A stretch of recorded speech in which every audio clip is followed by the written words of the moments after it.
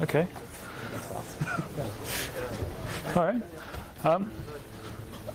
Thank you for coming, everyone. My name is Sevan. I'm going to give you a talk about the NetBSD project and how it might be of interest to you if you have a lot of old hardware around and you want to do something with modern software. So a quick intro about why you might want to do this. You may have a lot of old hardware, and we have different operating systems, and if you want to test something across your different systems, this provides you a consistent environment regardless of the hardware that you want to try. Gives you the opportunity to kind of test an idea across the board, from something as old as a VAX to something more modern, say PDA running on an ARM CPU. And it depends on how passionate you are about your ideas, but it could be a good way of actually measuring how your code performs in such situations. And like I said, the software benefits from the exercise. So say the Sun Spark CPUs have very kind of strict alignment requirements, so which you don't necessarily have, say, on a PC. So while things kind of work okay on your desktop computer, you may find that when you're actually trying to run on these systems, things blow up spectacularly, and that just kind of feeds back into your software and makes it more robust, if not fun. So this is the range of systems that the NetBSD project supports, broken down from different families of CPUs, starting from the DEC Alpha to the families of ARM, that's strong ARM and DEC scale, and the more modern variants that you find, the HPPA, Intel, the Motorola family, big endian and little endian MIPS, PowerPC, Hitachi Super H in big endian mode and little endian mode, 32-bit Spark, 64-bit Spark, VAX, and that doesn't matter. So a moment of silence for the Acorn 26-bit port, which died earlier last month. It died of severe bit rot, basically, but it was an interesting system because it's a 32-bit processor, but with a 26-bit address space. So that kind of gives it an interesting angle, because traditionally for Unix you're expecting a 32-bit system with memory management unit as your kind of requirement. But due to the lack of, these systems are kind of quite rare, and really they pretty much lived on in the educational establishments in the UK, so it's quite rare to kind of get that in the hands of developers outside. So that's gone to the CVS attic now. Does anyone know what this is? There's something about black obelisks, right? So this is a computer made by Sharp and sold in Japan in the late 80s and I think early 90s. It's on a similar idea as the Neo Geo, which was bringing the arcade experience to the home. And this is a Motorola, I think like 68020 were the original systems, and it went up to like 68030. And this is very popular in Japan, and if you're lucky, you may get your hands on it in the other parts of the world, but it's very rare. We happily run on these systems, and there's a big group of Japanese developers who actively make sure that things run okay on this. If you're not fortunate enough to kind of get your hands on one of these systems, you can get your hands on an emulator called the XM6i, which, as I was preparing my slides for, I realized that I don't know, someone's let the domain slip, so it's actually being squatted, but if you look on the Internet Archive, xm6i.org, you can get a copy of the emulator. And so people typically run this on a Raspberry Pi and emulate one of these systems.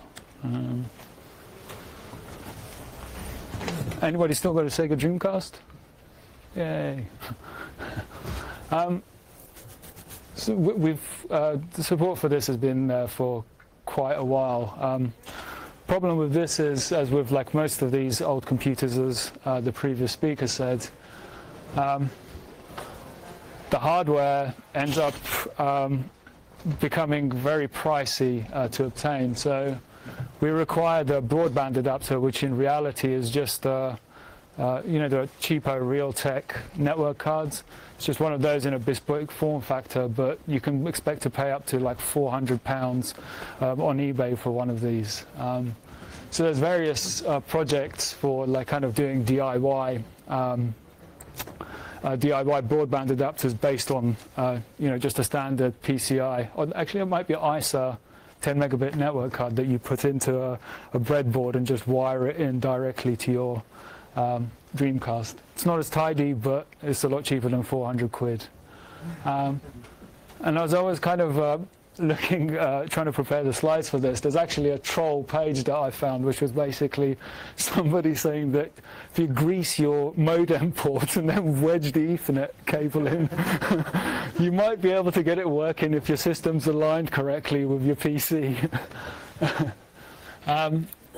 And with most of these systems, which are quite old, as age moves forward, certain things kind of start to manifest. So, like the lasers. In this case, the laser for the drive wasn't really built to last 15, 20 years.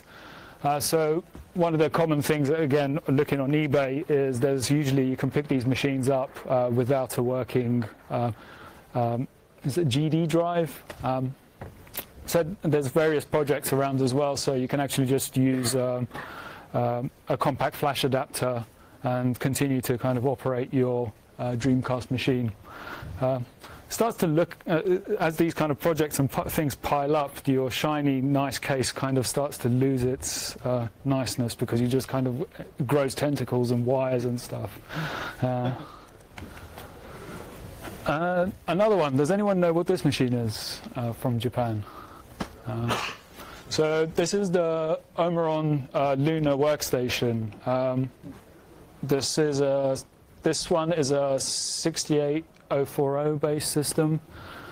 This was built by a corporation in Japan in the late 80s, and the significance of this machine is that at the time when it came out, it had CPM support, it had Mach support, and it had support for 4.3 BSD. Out of the box, like natively. So with one of these, you can test your code all the way back to 4.3 BSD and up to modern day NetBSD. And later on, just before the company imploded, they also did a workstation on the Motorola 88K, which was the processor between the 68000 and the PowerPC, which didn't really take on. We don't support the 68K, the 88K machines.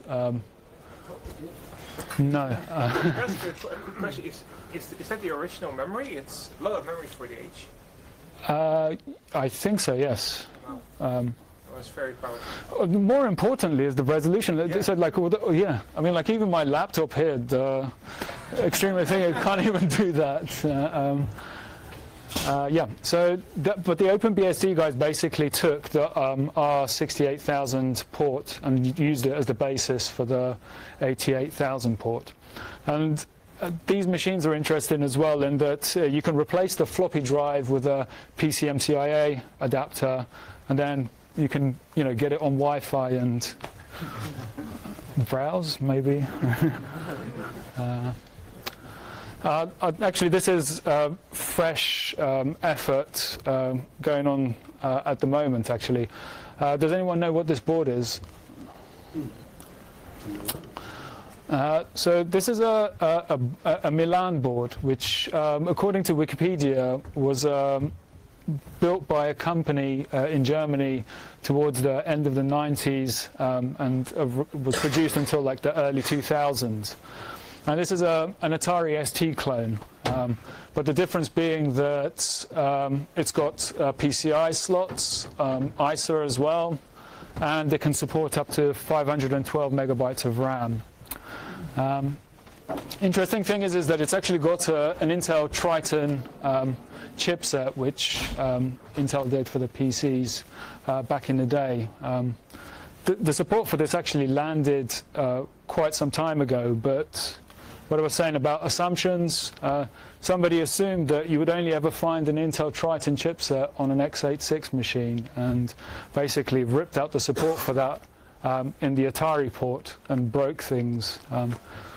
But one of the Izumi Tsutsui has been kind of working on this at the moment because he's just been donated a board, and the system's sprung back into life. It's quite impressive.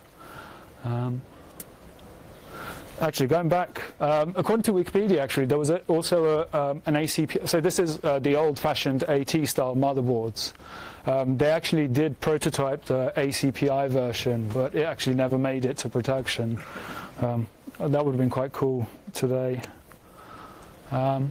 Amiga, we support the Amiga, but on the earlier systems, you need something basically with an MMU, so that means that you're confined to a 68030 or up.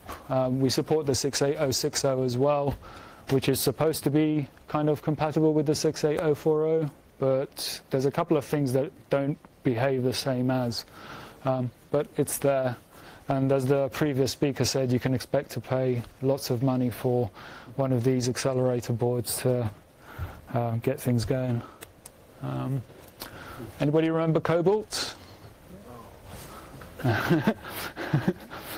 So Cobalt was a company that came around, I think, in the late 90s, and the idea was to kind of build an appliance for serving content, and it was kind of complemented with an extremely outdated version of Linux even for the time, and we run on those as well. So these appliances are typically MIPS 4000 based systems, and you can get them in various form factors. They're commonly like kind of a rack mount based system, but you can also get this really nice cube that kind of sits in your shelf nicely and has a single PCI slots. Windows CE PDAs. So we have the actual Windows CE projects went through like 3 generations of CPU architecture. The original stuff was based on MIPS, and then it moved on to the Hitachi Super H, and then after that it kind of died with ARM, and the ARM stuff is strong ARM initially and X-Scale afterwards, and we pretty much support those. The nice thing is actually, again, for the from Japan, you can get these really nice, I think they're Sharp mobile phones, which run the X-Scale CPU, and you can run NetBSD on them as well. Yeah. If you besides the retro computing, if you actually want to do like build a bootloader or anything like that, you have to get into a bit of embedded Visual C++, which is a style of madness. Cool. So we need to kind of make sure that some of this stuff actually works and it's just not theoretical. So there's a project called Anita, which is this Python-based framework, and it basically spins up an instance of whatever machine it's been configured to, boots a NetBSD ISO, runs through the install process, and I guess runs some tests as well, runs the test framework, and then publishes the results. For the Google of Summer of Code last year, there was a project from one of the students to extend the support. So I think support for the PMAX port was added. The HPC MIPS, the MIPS-based PDAs was added, and there was a third one, but I can't remember. But I will show you on the next slide. We basically have support for emulators, so these can be wired into Anita.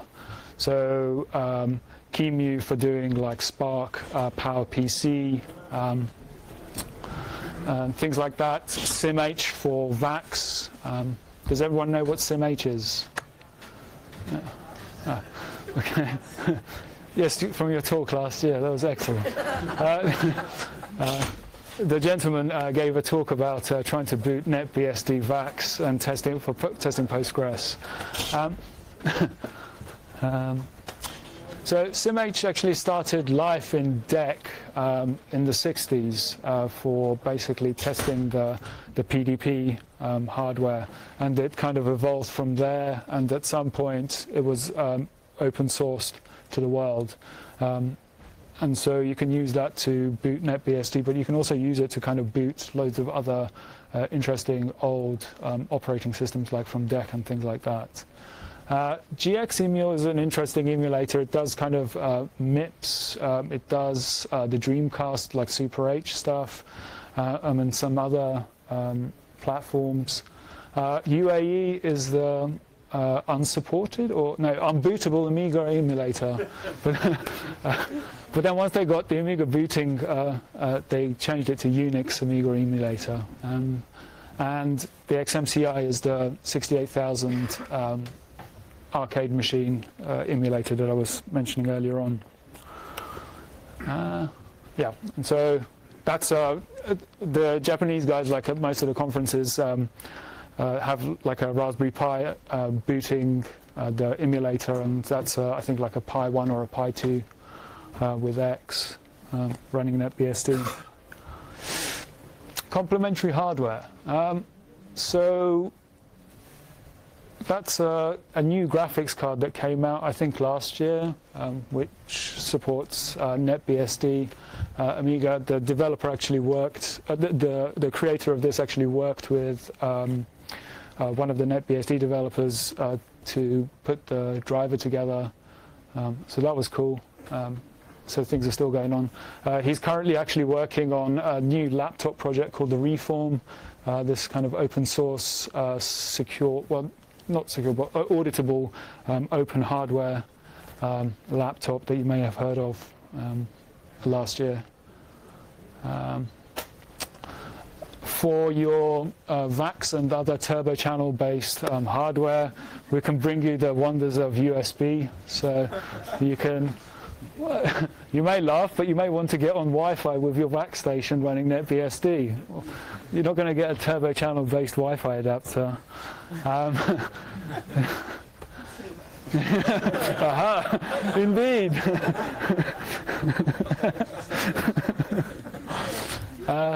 So that's the turbo channel is a bus that's found on DEC hardware. So the VAX, one generation of the Alpha, and the MIPS-based DEC stations. And that's one of the NetBSD devs who created this. His new project, that was I think last year or the year before that he was doing this. Does anyone know what a DEC DNARD is? Okay, apart from the NetBSD devs in the room. So DEC DNARD was the reference strong arm hardware platform that was created by DEC in the late 90s. Yeah.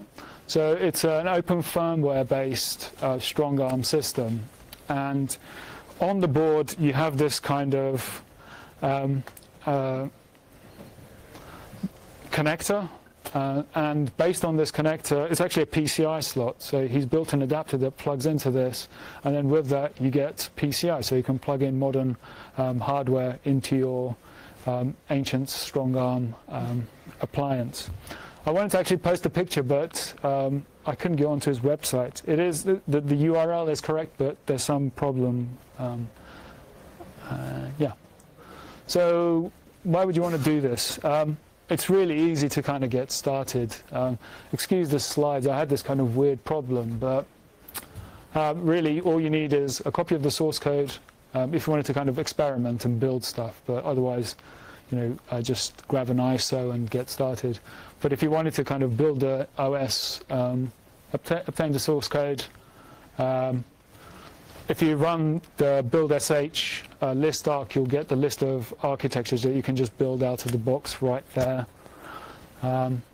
So if you wanted to kind of target the next station, you'd say you want the tools, and that would just go through and build the linker, compiler, and everything else that you need to kind of build the OS. And then for the last one, you can say build a release, and it would go through everything, build all the kernels, and generate an image for you ready to play with. But you don't have to go through this process. You could just download an ISO from the website and start playing. Retro blues, sadness. Most modern Wi-Fi adapters that can do WPA are card bus, and that means the difference between card bus and PCMCIA, though they're the same form factor, PCMCIA is basically an ISA card in a credit card size form factor, whereas card bus is PCI. And most of these ancient pieces of hardware only do the PCMCIA. So it means that you're confined to an adapter that's can only do 802.11b and without only on WEP. So that kind of sucks for the PDAs, for example. So though you might have like a modern operating system that can do like IPv6 on your VAC station, it's another problem when you actually want to get some software on there, because the way that Perl 5 does its build process means that it's not possible to actually cross-compile that. So basically what happens is the official documented process is that you would have your target hardware sitting there, and on your shiny fast computer you would invoke the build, but the build would kind of SSH onto your target, do all its tests, and then continue building on it, which you can't really automate. And you can't kind of fake that on your modern machine. So it means you'd be surprised how much you can't build if you don't have a version of Perl 5. And it's going to be interesting if there ever is going to be a move to Perl 6 permanently, because there's a lot of stuff that just won't work. For the Perl 5 case, will building in an emulator help you? I guess I've not actually delved into the. You could set up your instance with Anita in the emulator. Build Perl yes. 5, get the package out, copy that. Actually, and that's exactly the approach that the FreeBSD project has taken for the modern systems. But the thing is actually for us, we actually have the cross-compilation support for cross-building packages. It's just that we completely fall short at the Perl process because of this requirement. Any other questions? You had a comment back there a little bit saying ensure you have a C99 compiler. Aren't most of these machines before 99? Oh yes. So the question was, there's a note about a C99 compiler. Aren't most of these machines pre-99? Yes. This is if you want to kind of cross-compile from another computer. If you're actually installing a release, you would actually get a modern compiler with it. So I'm assuming that you want to experiment, like you want to change something about the OS, and yeah. Yeah, sorry. So, I've had some problems on the VAX because the GCC target support has had bugs that get neglected. How is the experience on these other platforms? Like, is that a general problem? So the question was about toolchain support for legacy systems and bit rot and issues that crop up. Yes, and actually this is a a problem with some of the legacy systems because as support gets removed from GCC upstream, you're kind of in this limbo. The nice thing is one of our developers, Jorg, is actively working on LLVM support, and in response to some of support for some of these architectures, they've been quite welcoming in terms of, yeah, sure, we can have that. I think a specific case was the 68,000 Motorola support that they were happy to kind of take on. I'm not sure what it means for the VAX support, but you know. I think there were some bug fixes for the VAX support recently. In LLVM? No, GCC. Oh, okay. And also MIPS, which apparently is a nightmare to do any sort of syscall. Yeah. So apparently we've also received GCC and GCC fixes for MIPS and VAX support from the audience. That's it. Thank you for listening.